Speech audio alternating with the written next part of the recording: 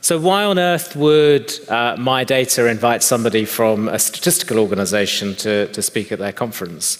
I mean, the short answer is that we were into data well before any of you were interested in it. The RSS has been around for 184 years now, so statisticians, I think, bring a lot to the table when thinking about the kinds of issues that the MyData conference is exploring. In particular, issues around good governance, transparency, explainability, privacy, de-identification. Statisticians have been thinking about all of these issues for a very long time and can bring something to the debate, as it were. The Royal Statistical Society a few years ago launched a data manifesto, which was to help policymakers understand the value of data. And we put it in their terms, so it's not about us pushing data to them, but us saying, how do we meet the goals of your agendas, prosperity, democracy, better policy making? And so that manifesto contained the sorts of things that you would expect to see: more evidence-based policy making, better data skills, et cetera, et cetera. But some quite interesting campaigns came out of it, including the RSS working with others to push for more clinical trials to be registered. So pharmaceutical companies can't just publish the ones which go in the direction that say that their new drug is positive, but if it's not a very good trial, they can just not publish it. If every trial is registered, then they're forced to publish it, whether it's a good or bad outcome. We also have campaigned in our elections for our parliamentarians to take statistical training, and so actually increasing the skill level of our politicians in basic statistics and data. So the RSS, as a body of statisticians, I think, has a lot to contribute to the sorts of debates we're having around the table here. I was asked to say a few words just talking about the UK landscape as it stands at the moment. There have been a lot of parliamentary inquiries in the sorts of things we've been discussing. So there's been a parliamentary inquiry on big data, one on artificial intelligence, and another one on algorithms in policy making. So our parliamentarians are getting worked up about the right sorts of things. We also have a number of institutions working in this space. We, of course, have our Information Commissioner's Office, which is the data protection body. There is also a new government Centre for Data Ethics and Innovation, which is just in the process of being set up. And there is also a new Ada Lovelace Institute, which the RSS called to be set up, which is an independent body, a kind of foresight body to think about digital and data ethics, completely independent from government, paralleling the Council for Bioethics, which was set up over 20 years ago and had a lot of influence on the bioethical debates that have happened around the world. So we also have strong civil society representation in the debates that are happening, including the Open Data Institute, the Royal Statistical Society, Everyone, and many other NGOs as well. So I would say that the UK ecosystem is in quite a good place at the moment, although it's probably worth saying that there's yet to be seen a kind of potential tension between the Information Commissioner's Office having regulatory powers and the new Centre for Data Ethics, having these two separate bodies concerned with broadly similar agendas. How will that pan out? Could be fractured. So we shall see.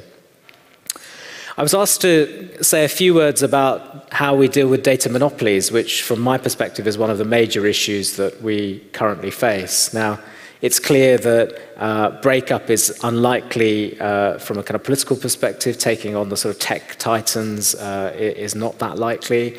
And also it's worth saying that breakup of the large tech companies would also reduce the consumer benefits from the network effects that they have.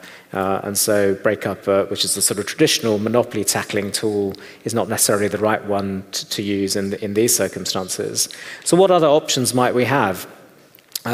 One which I would really recommend, which we've taken up in the UK, the RSS and others fought for our National Statistical Institute, the Office for National Statistics, to have a new right to access private sector data. So this is now a right that our National Statistical Institute possesses, which is very powerful, and it means that instead of, for example, having to do a census every 10 years, which we will still continue to be doing, but that data degrading over time, our statistical office will now be able to start using private sector data to get a much more real-time picture of what's happening in the UK. And that is purely for statistical purposes. So this is not government getting its hands on data for other operational purposes, but purely for statistical purposes. So that's one area where I think you can use the data monopoly that the private sector has around certain kinds of data, but reposition it for public good for statistical purposes. So I recommend every statistical agency to try and get that legislated for. A second area, I think, is algorithmic accountability. Now, this is something that's already been discussed at this conference and you'll be familiar with. The point I wanted to make is that the issue is really one about procurement. Often these private sector companies will come waving the magic of a new algorithm which will solve a policymaker's problem. And the issue that we're trying to remind policymakers is that you, for the large part, have the data. And the magic is in the data, not in the algorithms, because the algorithm is really requiring the data to train itself on. And so don't just give this away too quickly. You need strong contracting, pushing for good governance, transparency, publication, accountability mechanisms, and the state has got considerable power at this stage where the state is holding important data sets, for example, health data in the UK. So I think that we're in quite a good position in principle to push for more algorithmic accountability, although in practice civil servants haven't tended to have a good record on procurement, so we shall see.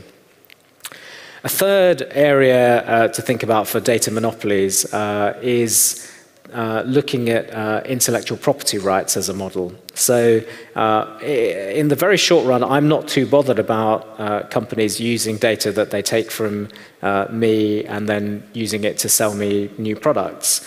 What worries me much more is, well, where will we be in 30 or 40 years' time? Who will amass these massive data sets which tell us a lot about the world around us? And I don't want to be in a place where it's the private sector that has those kind of walled garden data sets which none of the rest of us can benefit from, as it were. So one potential model to deal with that would be the way that we deal with intellectual property rights is companies have a short period of time where they're allowed to hold on to intellectual property, but after that, that expires and they no longer have that right. Is there a similar time expiration that we could use around data, which might either mean that they then have to erase the data entirely, or if we're thinking about the common good, to transfer that data into some public interest NGO, which researchers and others could then access that data. So I would feel far more comfortable with that kind of a model. This would parallel, for example, what happened with the Human Genome Project. Some of you may remember there was a race between a private sector developer, Craig Venter, who wanted to sequence the human genome for private gain, and others led by John Sulston, who wanted to do it in an open access way, which all of scientists could benefit from. John Sulston won that race, and thankfully for us, because many of us have benefited from it. So that's a potential model.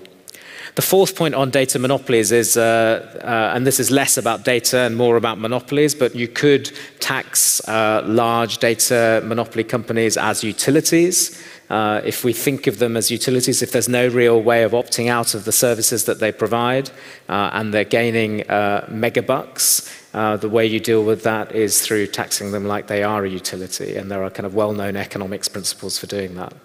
So that's just a sort of little tour around some of the ideas floating around to think about data monopolies.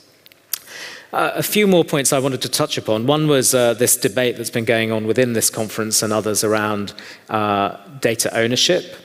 So it seems to me the notion of my data being something that I own clearly has some value in trying to convince a fairly inert public that there's something they ought to be doing here.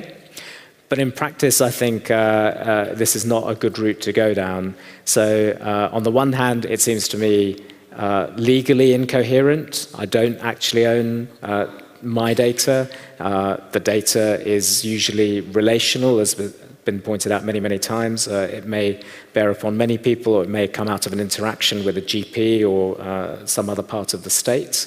So it's data about me rather than data that I own. It's also not obvious that it really has translated into a galvanizing mechanism.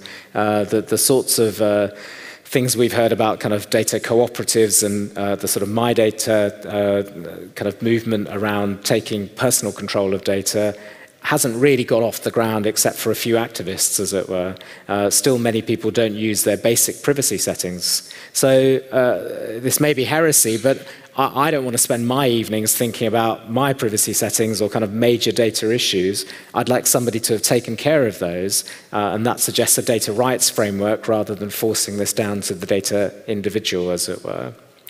And the sort of MyData concept reinforces the notion of a kind of very individualistic society. So, you know, that leads to a situation logically where you're talking about trading away your data, or even more perniciously, the idea of, well, opting out of giving your data for health research, but being very happy to benefit from all the others who have put in. And so there is that tension there. That, so I prefer the idea of thinking about our data rather than my data, and a rights model rather than the idea of individual ownership.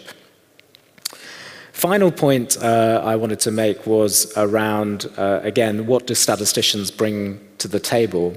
And the other area where I think statisticians really focus is around uncertainty, inference, reliability of data.